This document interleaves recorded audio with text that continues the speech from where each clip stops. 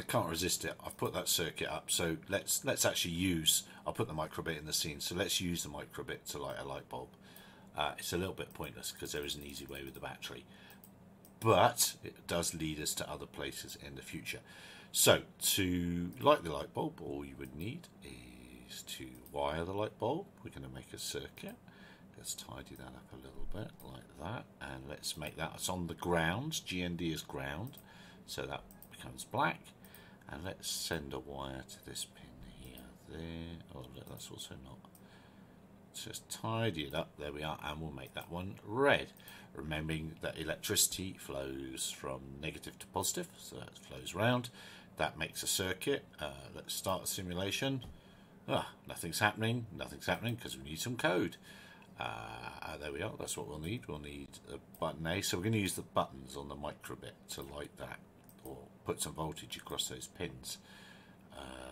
So that's an output. So that's something's happening on the pins. So it will be an output.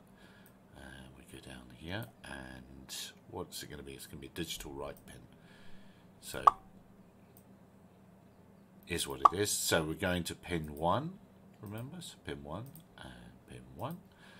So when we press button A, make digital write pin 1 high. So that's basically put power across it. So then when we press B, we want to make it low. We want to switch it off. And hopefully, I hope this works. Now I've done all that. We get rid of the code there.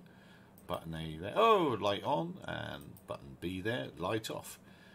A little bit pointless. There are easier ways to do it like that. Just to switch in a battery. You don't need a microcontroller to switch a light on.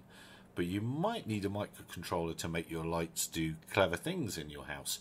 Go on and off at a particular time, or dim, or all sorts of things just by changing the voltage in here.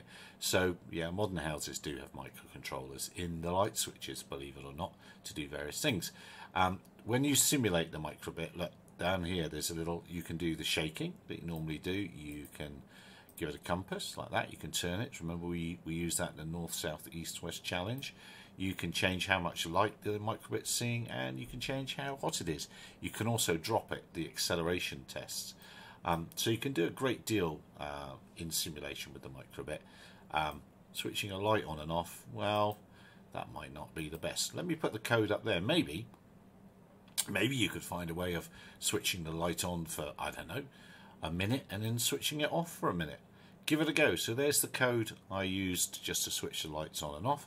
Have a go. A taste of things to come. Look after yourselves. Take care for now. Bye bye.